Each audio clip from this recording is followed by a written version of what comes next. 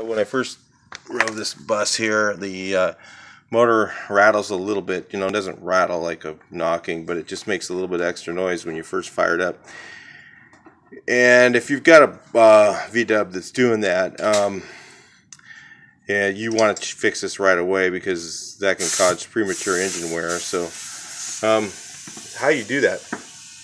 This is a dual relief case, so it has basically let's look here, right here, if you can see that little, my finger up above my finger right there, there's one of those bolts. It looks like a, and there's one on the other end of the motor too, so that's called a dual relief case. So you can get this kit right here. If you've got a little bit of noise, you fire it up, it makes a bit of noise, and then after you run it for a minute, half a minute or so, that noise kind of goes away.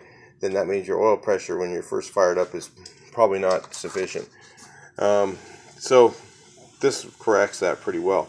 So you go ahead and buy one of these little kits. It's called a pressure booster kit, and the springs are a little bit stiffer and stuff like that, so that it runs your oil pressure up first and gets your mains and rods oiled before it starts pushing more oils up to the oil cooler. Now, sometimes I've taken these out and the pistons don't slide right in. So sometimes every once in a while you get one where the piston, you go to push it up in there and it doesn't want to push in, and carefully try and wiggle around and stuff.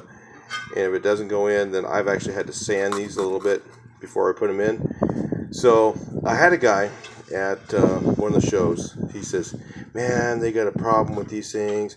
They're 5 thousandths off and this and that. Okay, look, I want you to think about something for a second. Does this thing have any rings on it? It doesn't have piston rings or anything on it, right? So obviously the tolerance is not that important. If it was, it would have rings on it. It would have something, it would have an O-ring on it. It would have something to keep the oil from going past the piston. Because if it goes past the piston, the worst scenario is the oil that goes past the piston will go through the other port that goes to the oil cooler. So it's, you know, as long as you fire it up and it doesn't rattle, you should be good to go.